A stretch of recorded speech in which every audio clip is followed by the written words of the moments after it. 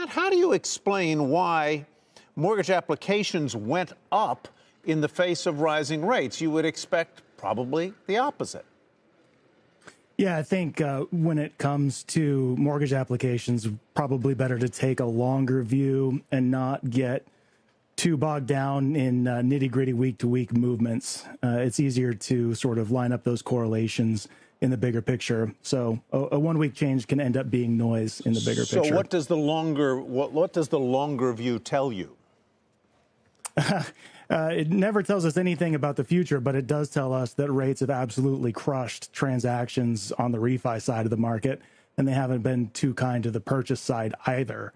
I remember, this time last year, we were thinking, okay, MBA numbers are about in line with their long-term lows, shouldn't get much worse. And then it ended up getting much worse because rates went even higher. So, there's almost nowhere to go but up at current levels. What is the point at which interest rates literally crush the mortgage application market? We're at 7.5% now. Some people would say 7% was that threshold, but obviously it seems not to be. Is it 8%? Where?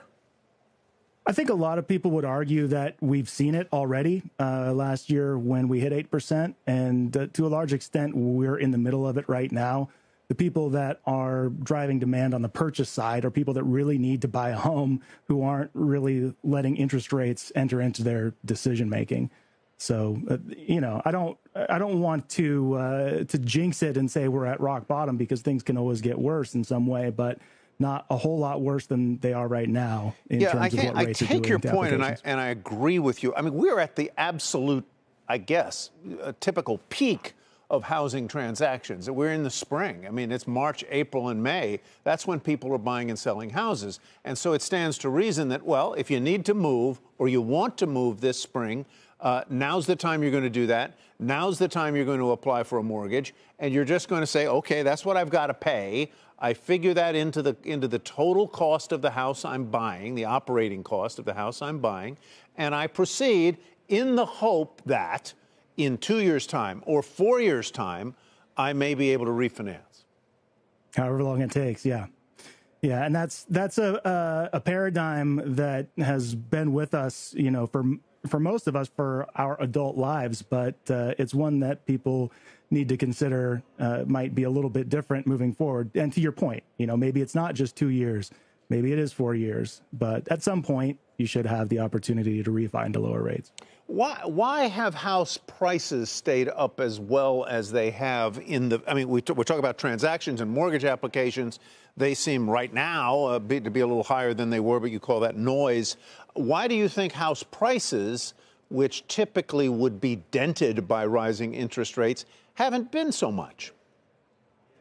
Yeah, multifaceted problem probably. And I'm not a housing economist, but the thing that I understand that is most commonly said is an inventory issue when it comes to prices. And we also don't have a mortgage meltdown this time around. This isn't 2007-8 where there's a crisis of confidence in the mortgage market and the housing market. Housing is still seen as solid. Underwriting standards are solid. And, people aren't as worried about a big drop in values. Your best guess, we're at 7.5% now on the typical 30-year mortgage. What do you think the range is for interest rates this year? Yeah, great question. That 8% upper bound, which lined up with 5% 10-year Treasury yields roughly, seemed to be a buying opportunity as far as investors were concerned. So I think that's a pretty solid upper bound. It could drift a little bit higher than that, but then you get into structural problems with the mortgage-backed securities market. So let's say 8% on the top. And really, without instilling too much hope among the mortgage audience out there, I still think that rates could go down to 5%, even below, because once the thing turns around, once we see those monthly inflation numbers do what the Fed has been waiting for them to do, the market's going to know that. And when the big shift happens, when shelter inflation allows CPI to come down to annualized 2% levels, the game will be on and rates will move down very quickly. And it wouldn't be a surprise if the lower end of that range is 5%, maybe even slightly lower.